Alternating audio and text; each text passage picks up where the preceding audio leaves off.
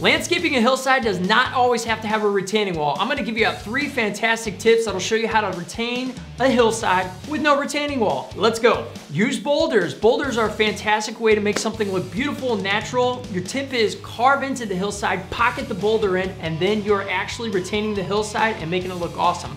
Tip number 2, put focal points in there. As you're coming up a driveway, it's nice to look at like a Japanese maple or weeping cherry, something really cool. Just make it interesting. And your final tip is color balance. Pick 3 or less colors, jazz up the hillside, make it look interesting, texture, color, boulders, decorative rock, mulch, all those good things. Bam, you're good to go. If you'd like to dive deeper in these kind of videos, go check out this one.